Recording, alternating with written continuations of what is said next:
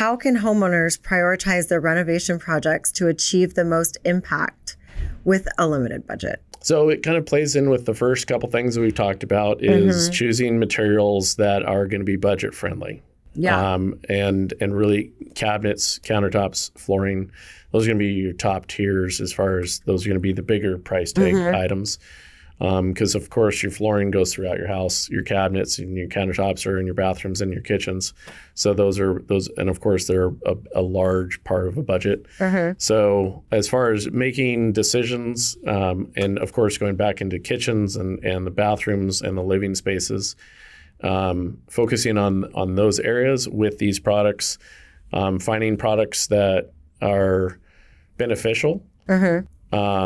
And also the opportunity to kind of, I don't want to say fads, but the opportunity that you're not choosing purple cabinets and yellow countertops and orange paint. Like you're not trying to make it something that is not the, lack of a better word, norm. Right. Because most people in our society all have very similar aesthetics and tastes.